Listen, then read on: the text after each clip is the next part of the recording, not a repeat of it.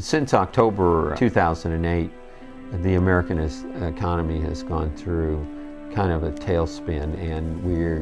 we are seeing the effects of widespread fraud and misrepresentation in the economy, and it comes from brokers, it comes from real estate agents, it comes from mortgage companies, and those folks combine to lure buyers into mortgages that were bound to fail. They lured them into situations where they got them locked into a subprime rate, only to increase that rate at an accelerated rate of interest to the detriment of the homeowner. And we have been helpful in those types of situations, but it's understanding the financial responsibility laws that have to do with governing of interest rates, of contracts, of banking law, of mortgage law, of real estate law,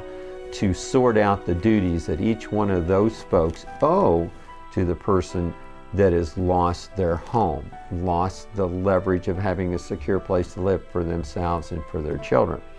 It also entails knowing what the federal laws are on fair credit and lending practices in America, and the individual states' practices on fair credit and lending practices. So knowing all of those things and being in the hands of a competent lawyer can help folks that have been displaced from their house to get help and seek recovery for the harm that's been done to them.